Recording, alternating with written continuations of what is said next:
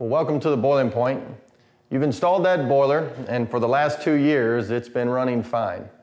But did you neglect this one thing that may save your boiler and may even your life?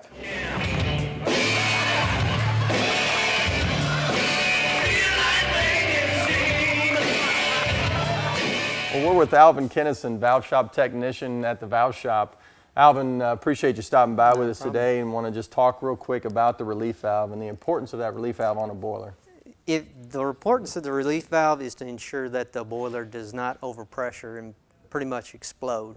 So when it gets to a certain set pressure, it will relieve pressure off of the boiler. Okay. Now, Alvin and I, we actually were talking the other day, and that's one of the great things about the job is really to get out here with these guys and hear the expertise that they have. And he was talking about the relief valve, and maybe we just come right over here, Alvin. He was talking about the relief valve and how important that this one little thing is that can really save the boiler and possibly save your life. I mean, you were talking about the drain plug, Alvin. Why don't you talk a little about that? Well, this particular valve came back in off of a job, and the drain plug was not removed. And a lot of times they'll come from the factory like this, and it's supposed to be removed and then have a drain put in and bled off to somewhere to a safe location. Well, what happens if the drain plug's not taken out or discharged somewhere? This thing will actually fill up with water, and it'll end up causing the valve to stick or shut closed. And this particular valve, actually, that was the disc that came out of it. It was locked up, so the valve would have never relieved. And how long was that valve on the boiler, you think? This one, probably somewhere around 2 years. Wow. So like a 2-year time frame, these people thought that their boiler would relieve, but because of this one little drain here and it not being discharged off, that actually sticks. And this disc, it actually gums up so bad that it doesn't even It will not pull up, and what it should do is pull up against the spring, relieve pressure, and then come back down. And that's what the disc should look like.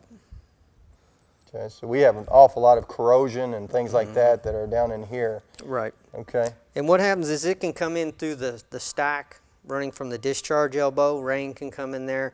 The valve can seep slightly. Things like that can all cause buildup. And this particular one, I think it was mainly because the seats are in good condition. It was just a case that rainwater was coming down the stack and it had settled inside of here and had nowhere to go. There are caps that go on top, if you were talking about that, is that right? Correct. There's a weather hood, and that weather hood will actually protect the spring and protect some of that, the environment from getting inside of the valve. But a lot of it, you need to have something in the discharge elbow, or this has to be taken out. And that way it lets anything that gets inside of the valve come out instead of building up around the guiding surface. Now the discharge, how far does that run? I mean, do you take that all the way to the ground? I mean, where do you take that? It usually just depends on, you know, where they're at and what they're doing with it. I mean, a lot of times they'll try to take them directly to the ground, but sometimes they actually just discharge them. Like if the valve's on a back side of the boiler, they'll just discharge it down the back side of the boiler. Because if the valve does lift, you will see steam come out that port right there. So they discharge it and discharge it down to a safe area. Sometimes they tie it into a larger pipeline. Okay. You know. Now this relief valve is on a larger boiler or a larger steam system, but even on a small pop-off valve, small relief valve, I mean, there is a place for the discharge, right? Right, and a lot of times this discharge hole, this is a bleed hole is what they call it, and that's where you'll see any kind of water coming down into the stack. You'll also sometimes see, this is a good indicator that if you do see anything seeping or like steam wax coming out of it, that means there's something malfunctioning with the valve. It is lifted and there's something inside of it, and those actually call it to look at it and say it's seeping or burping. You'll see little pockets of steam and maybe something building up. And what happens is a lot of times that hole will then become plugged, and then when it does, the whole valve clogs up and it corrodes. Okay. And it can't lift. So that needs to be clear all the time. Yes, I mean, that should be clear, and there shouldn't be anything coming out of it like steam or anything hot. It should, you know, you might see some water or something like that, but other than that, you won't see anything else. Okay. And if you do, there's something going on a steam line, service, you know. They do put these on air and water. Sometimes this type on water.